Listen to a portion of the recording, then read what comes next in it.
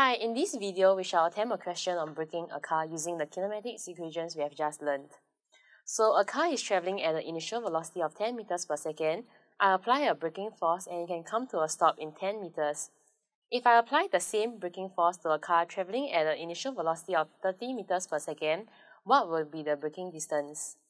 So, first we write down all the information we have. The U1 is 10 meters per second, the braking distance S is 10 meters, and when it comes to a rest, we can conclude that V equals to 0 meters per second.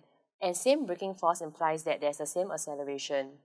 So we have V, we have U, we have S, now we are trying to find A. So we shall apply the equation V squared equals to 2U squared plus 2AS, and we sub the values in, and we find that A is actually equals to negative 5 meters per second squared.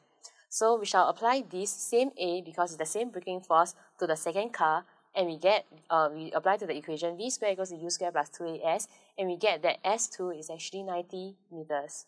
So the braking distance for the second car will be 90 meters.